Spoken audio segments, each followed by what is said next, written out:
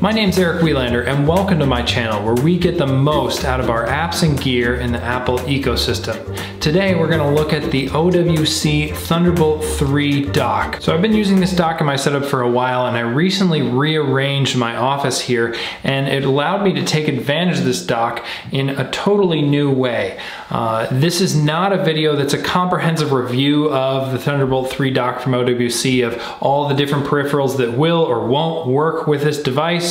I'll link below in the description some other YouTube videos that are a lot better for that. What I hope to do in this video though is show you my setup, what I've been able to do with this dock, and hopefully give you some ideas whether you've purchased this dock already, you are looking at the potential of a Thunderbolt 3 dock, or you're even just looking at the potential of a MacBook Pro with Thunderbolt 3, just to give you some ideas of how powerful and capable Thunderbolt 3 is and how well it could work in your setup. So a few quick technical specs. Thunderbolt 3 works at up to 40 gigabits per second, which is insanely fast. And this dock supports that fully. So you can run two 4K monitors or one 5K monitor off of a connection to this dock along with the other peripherals. And that's really nice. Personally though, I run a Apple Thunderbolt display off of my dock.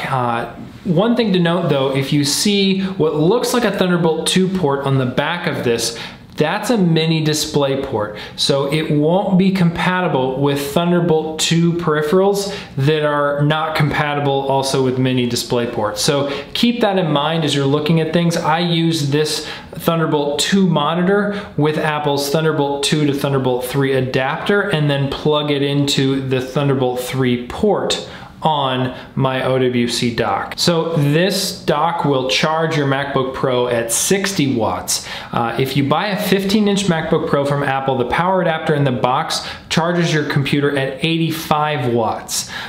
So that is something to note, that it won't charge your computer for a 15-inch size computer as fast as the power adapter you get in the box from Apple. However, personally, I just dock my laptop overnight usually, so I see no issues in the fact that it'll charge it a little bit slower. I also have pushed this machine pretty hard attached to the dock, and I haven't seen any issues where it would drop the battery below 100%, meaning that it was having to go to the battery power and use the battery power while it was connected to the dock because the dock wasn't giving it enough juice. So don't worry about the power situation. I think even if you have a 15-inch MacBook Pro like mine with the discrete GPU, you should have no problems powering it. Speaking of power though, if you want to be using this to plug in and charge an iPad, especially the earlier generations of iPad, as well as Apple's SuperDrive, which is their old disk drive that you can hook up to a computer, OWC has a special driver that then allows you to send proper power to those over USB. So link down below, you can go ahead and download that from their website. So personally, I use the OWC dock as one cable that connects to my MacBook Pro, and then that wires into the rest of my system. So there's only one cable to plug in and remove when taking my laptop with me. And I've used command strips or command hooks to mount the dock to the bottom of this IKEA desk. This is actually not a desk, this is a dining table of some, like a high elevated dining table from IKEA. And so I just attached the dock along with a surge protector and a time machine drive to the bottom of the desk and used hooks and cable ties to elevate all of the cables connecting that so you don't really see it underneath the desk. It's all kind of hidden. So what do I have connected to my Thunderbolt 3 dock? Well, for storage, I have my LaCie USB-C rugged drive. That's a 2 terabyte, I believe. And that connects at full speed for USB 3 and then through the dock to the Thunderbolt port. I also have my Wacom Intuos Pro pen tablet available, along with of course, Thunderbolt display going into Thunderbolt 3, as I mentioned.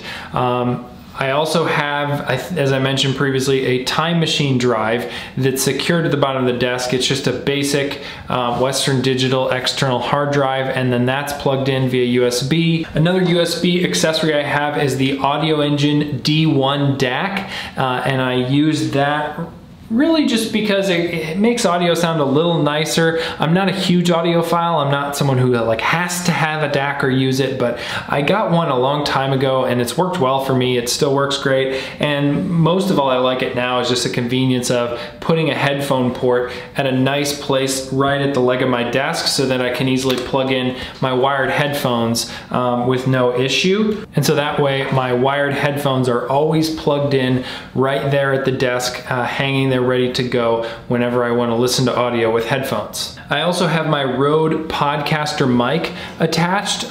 This is a mic I've also had for a while, and it works great I used to use it for recording a podcast, and I am thinking of using it more with YouTube stuff and maybe other things. So it's nice to just have that hooked up and all ready to go when I dock my laptop. I also really like that this dock has an SD card reader. That's super nice for importing photo and video from cameras. And the read and write speeds on the SD card reader are just as fast as any other top of the line reader, so no slowdowns or issues there because it's going through the hub. I haven't needed to use the headphone port on there because I use the DAC externally. I also haven't needed to use the Firewire 800, and I also haven't needed to use the optical audio out. So overall, I've really enjoyed using OWC's Thunderbolt 3 dock. It's worked great for me. A lot of cheaper USB hubs or other, they won't be super reliable. Every time you plug it in, certain devices won't connect,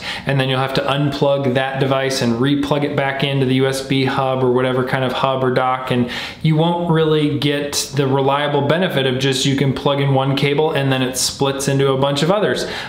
This kind of a dock with Thunderbolt doesn't seem to have any of those issues, at least for me. One thing though that is kind of flaky for me that I want to note is the Ethernet jack. I haven't been able to get the Ethernet jack to work reliably with my Mac. That said, I haven't really needed it, so I have pretty good Wi-Fi around the house, so it's not been a huge deal that I've had to thoroughly investigate. So just realize though that the Ethernet jack, depending on your configuration, might not work right out of the box for you. I think one of the biggest downsides of this OWC dock is it's just not very nice to look at. They've put a lot of just all of their branding and different labels and this white paint all around the dock, and so that's part of what motivated me to put it underneath the desk. It used to be below my desk, and then putting it underneath just made it even more hidden.